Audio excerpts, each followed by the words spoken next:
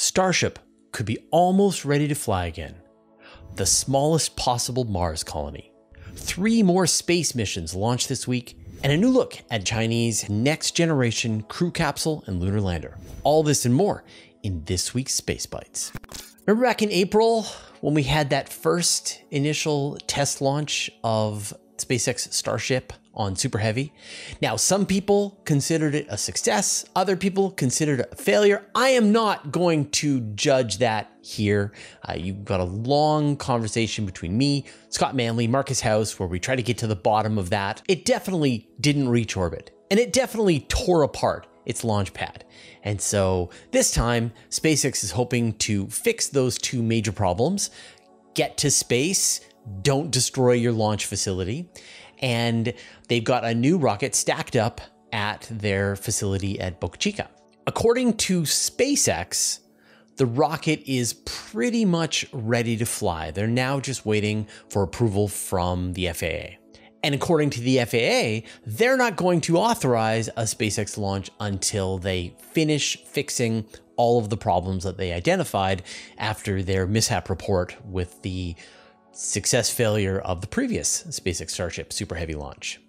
Now, to fix the problem, SpaceX has built a new flame diversion system, and we've seen this thing tested with hot fire tests of Super Heavy. And they're also going to be changing the way that they separate the rocket. The plan now is to use a hot fire stage separation, where Starship will fire its rockets while it's still attached to the top of Super Heavy, and then accelerate away from Super Heavy, and hopefully not cause too much damage to the top of the rocket so that it can then be reused again on future launches. Now, when is this going to happen? The rumor mill seems to think it'll happen in mid-September, but we're already close to mid-September now, so that seems aggressive. I have no idea, but if SpaceX is able to push through the FAA's requirements, get this thing launch certified, we could see a test in the next couple of weeks. What is the bare minimum number of people for a Mars colony? We've heard SpaceX's plans to send 1 million people or more to the Red Planet over the next 50 years to create a giant city on Mars, something that is completely self-sustaining and separate from planet Earth. That seems aggressive. It seems overly optimistic. A team of researchers have asked the question, what is the bare minimum number of people that you would need to send to Mars to have a colony to be able to survive? And this estimate has been run many times. And in general, you get estimates in the dozens of people, 50, 100. You need different kinds of skills, different personality types to get to a place where the colony doesn't have everybody starve and accidents wipe out everybody. Researchers set up a new simulation where they made all of the inhabitants of a Mars colony agents. And then they had the agents carry out various tasks while they went through different kinds of emergency situations and tried to just carry on the ongoing tasks of running this colony. They gave the agents different personalities, from agreeable, social, reactive, and neurotic. And you're wondering, why do we need neurotics on our Mars colony? But in fact, it's the neurotics that were willing to take higher risks. They would sort of be clutch in a emergency situation. And so you need all kinds of personalities to survive a Mars station. They ran the simulations for 28 years, with the colonists getting resupplied from Earth every 2 years with whatever they needed. And they found that you could keep the colony going down to about 22 inhabitants. Below that, it just wasn't sustainable.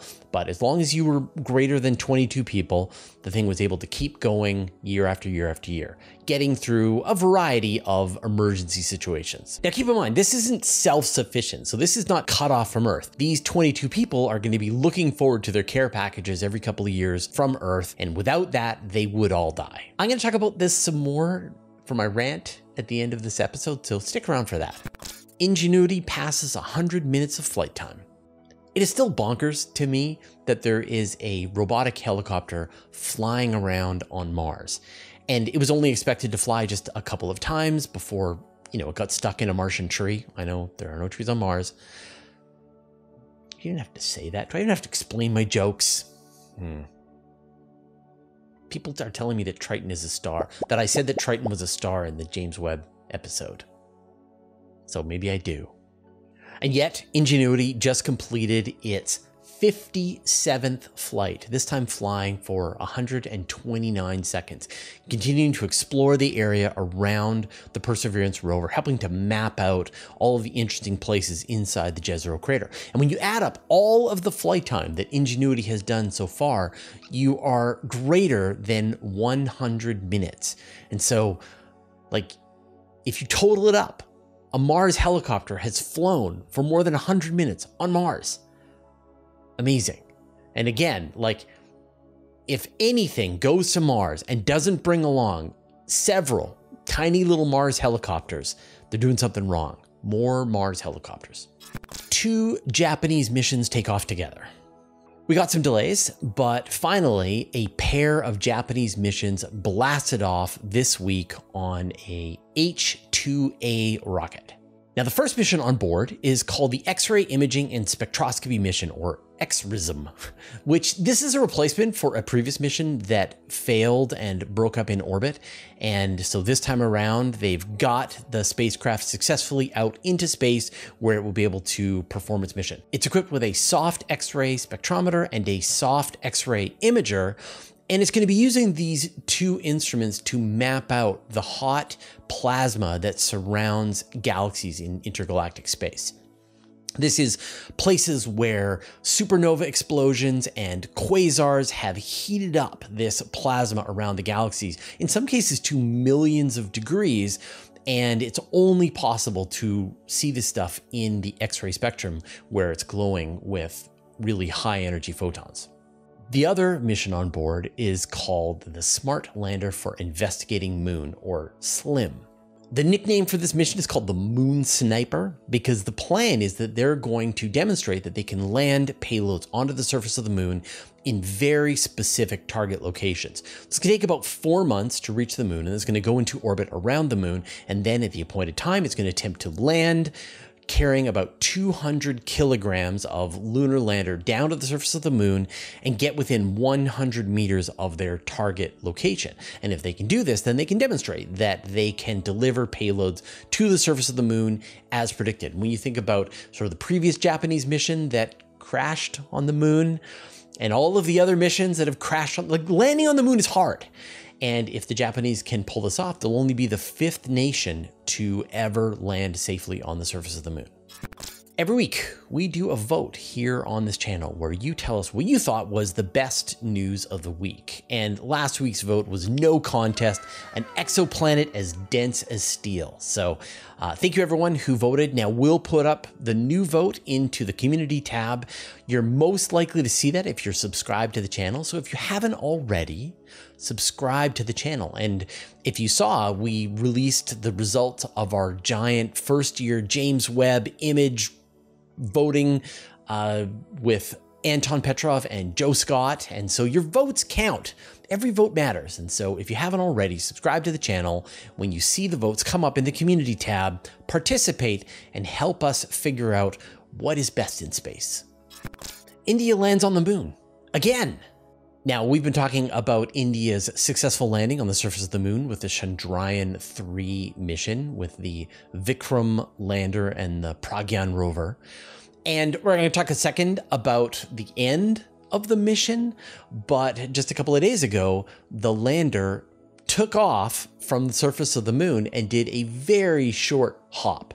So they only lifted off about 40 centimeters off the moon, moved about 30 to 40 centimeters sideways, and then landed again. This is important because if you can demonstrate that not only can you land on the moon, but then you can take off again and move to a new location, then that really opens up more and more exploration opportunities because you can go fly around to where there are interesting science locations, deploy rovers, move around. So this could be the beginning of a pretty exciting kind of technological demonstration on the surface of the moon. But the mission itself is now probably dead. And that's because the landing location has gone into the lunar night. Before, they were getting plenty of sunlight into their solar panels, keeping everything nice and toasty and giving both the lander and the rover plenty of electricity to do all the things that they needed to do. But now the landing location has gone into the lunar night. The temperatures are minus 120 Celsius. And this is too cold for the batteries and the electrical systems to maintain for very long. When you've got spacecraft on Mars, or like the Voyagers or New Horizons, they're equipped with a decaying chunk of plutonium. And this is able to provide not only electricity for the spacecraft, but also heat to keep all of its internal components warm, even though it's not getting very much sunlight. The budget for Chandrayaan-3 is only about $75 million. They weren't using enriched plutonium to keep this mission warm. And so as soon as the sun goes down, the rover and the lander are going to get cold. Now, they're doing their best. They're able to fill up the batteries on both spacecraft, and hopefully they'll be able to keep them as warm as possible for as long as they can, but their estimates are that they're not going to survive the lunar night. But we don't know. It could happen, and so we'll check again in about 2 more weeks, and hopefully the spacecraft will wake up and continue to do more science on the surface of the moon. But even if they don't, it was a tremendous accomplishment. Finally, one quick time-lapse video I just wanted to share with you. This is from the European Space Agency. This is their new Norcia station in Australia, and it's tracking the moon, and it was transmitting data to and from Chandrayaan-3 during this time-lapse. But it's so cool to see the giant dish directing itself directly at the moon as the moon rises. Another space mission from India just took off. Despite Chandrayaan-3 wrapping up, India is not resting on its laurels. They launched another mission, this time to the sun. Well, not exactly to the sun. It's a solar observing mission. It's going to be flying to the Sun-Earth L1 Lagrange point. So the mission is called Aditya L1. And the L1 is for the location. And this is similar. The European Space Agency and NASA have the SOHO spacecraft. Other spacecraft are flying at the L1 Lagrange point. And what's great is that it's this sort of perfect place that's positioned in between the Earth and the sun. It always remains in the same spot. And so it can image the sun, but it can also transmit all of its data back to Earth. It's equipped with 7 instruments, and it's going to be examining the solar atmosphere, the environment around the sun, the surface of the sun, and really contribute to this giant emphasis on the sun. When you think about it, we've got the Parker Solar Probe, we've got the Solar Orbiter spacecraft, we've got the new Daniel K. Inouye solar telescope down here on Earth, and now we've got India's Aditya L1 mission joining this, as well as solar telescopes from China and other places. So really, the sun is the focus of a lot of research now.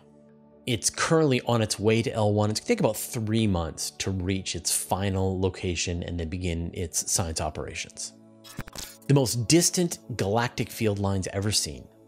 The Earth is surrounded by a giant magnetic field. The sun is surrounded by a giant magnetic field, and galaxies are surrounded by giant magnetic field lines made up of all of the ionized gas and dust collected within the galaxy itself. And astronomers are able to measure these magnetic field lines. What they do is they look at the dust that is floating around in the galaxy, and the dust will align itself to the magnetic field lines and then emit radiation that is polarized. And so they use the Atacama Large Millimeter Array to be able to map out the polarized light from the galaxy and use that to essentially draw the magnetic field lines that are around the galaxy. This works with galaxies that are relatively close to us, but now astronomers have demonstrated that they can use the same technique, even if the galaxy is extremely far away. And so the most distant galaxy that this process has been done with now is a galaxy where the light has been traveling to us for over 11 billion years. So we're seeing the galaxies that looked just a couple of billion years after the Big Bang. And one of the big questions in astronomy is like, what impact do these magnetic field lines have in the evolution of a galaxy? How do they contribute to star formation or stop star formation and help with the overall long-term direction that a galaxy takes? Good news, our question shows are about to return. So our next live show is going to be happening on Monday, September the 11th. And then we will be releasing that as a question show just a couple of days after that. But if you want to sort of catch up on the backlog, we've got a giant playlist that you can go through with thousands of questions at this point. So we'll put a link to that here and in the show notes. But I can't wait to get back to doing some of the live shows. Hiatus is over. It's time to get back to work. China shows off its lunar lander and next generation crew capsule. Now, as you know, the Chinese have stated their goal of landing 2 people on the surface of the moon before 2030. As part of this process, they're developing an entire new collection of spacecraft. Their mission is going to be very similar to the way NASA's Artemis 3 mission is going to work. They're going to have 2 separate launches. One launch is going to fly their lunar lander into orbit around the moon, and then a second launch is going to carry 3 astronauts to lunar orbit. And then 2 of the astronauts, or they call them taikonauts in China, are going to transfer over to the Chinese lunar lander, and then it's going to descend down to the lunar surface. They're going to get out, collect samples, I don't know, play golf. I'm not sure what the plan is. Then return to the lunar lander, fly up to orbit, reconnect with the crew capsule, and then return back to Earth. And this week, China released some renderings of what these spacecraft are going to look. So we've got a much better view of what these spacecraft will look. And they're very reminiscent of the Apollo era with both the crew capsule as well as the lunar lander. Now, the crew capsule is going to be used for missions close to Earth as well. It should be capable of carrying 7 crew up to the Chinese space station. So they'll have a way similar to Crew Dragon to carry large numbers of crew to and from their space station. As I said earlier, I'm going to rant a little more about a Mars colony, but first I want to thank our patrons. Mark Anstis, Joel Yancey, Antonio Lofilara, Dustin Cable, Just Paul Davis, Vlad Chiplin, Jay Dennis, David Giltonhead, Modso, George, Jeremy Mattern, Jordan Young, Tim Whalen, Dave Verioff, Andrew M. Gross, and Josh Schultz, who support us at the Master of the Universe level, and all of our supporters on Patreon. Join the community. Go to patreon.com/universe today. I try to be really clear about this story about the Mars colony. This is not a self-sufficient Mars colony. This is just like what it would take for human beings living in the dangerous environment on Mars to like not die out. That as long as you gave them regular supplies of food and electronics and technology and whatever they need, then they would be able to keep on going. But like a bigger question is, like, what would it take to have a self-sufficient civilization on Mars? You know, people talk about like, we don't want to keep all of our eggs in one basket. And so if something really awful happens to Earth, we want to make sure that Mars is our second home. But having a modern industrial economy be self-sufficient on Mars would require a ludicrous number of people. There was a really interesting estimate that I saw from Charles Strauss. He's the author of Accelerando and has done some thinking in this matter. And his opinion is that it would take many orders of magnitude beyond the 1 million people that Elon Musk thinks would be required for a city on Mars. Like tens of millions, hundreds of millions, maybe even 1 billion people to have all of the infrastructure, all of the technological capabilities to keep a population of people alive on such a harsh environment as Mars. Like, think about it, that there's going to be a lot of things that you just can't do on Mars. Like, you can't just walk outside and breathe. You can't cut down trees and build your house. You can't go into the forest and harvest berries to survive or go fishing. You're going to have to run your hydroponics facility. You're going to have to mine regolith. You're going to have to protect yourself from the radiation. You're going to have to build electronics and robotics and all that kind of stuff. And these are the capabilities, like the sum requirement of a giant civilization. And like, according to Strauss, you would need like maybe 1 billion people, like even on Earth, like maybe China would have enough people if it wanted to run a completely self-sufficient civilization at a level of technology similar to our modern economy. Maybe they could pull it off, but maybe even not. Maybe it takes 8 billion people interacting with each other to maintain the level of technological sophistication that we like. And so we've seen in the past when populations get cut off from larger groups, we think about people walked over to Tasmania and then Tasmania got cut off, they lost the ability to do things like fish because they just didn't have enough skills and specialization in the populace. And so without a really large number of people, it's going to be really hard for a place to be self-sufficient. And so if you want to go to Mars and live there for the rest of your life, you're still going to be dependent on Earth probably forever. And so it really sort of makes you think about, like, what are the benefits of having a self-sufficient colony on Mars? Anyway, I'm sure you're going to deeply disagree with me, and I look forward to our argument in the comments below. All right, thanks everyone, and we'll see you next week.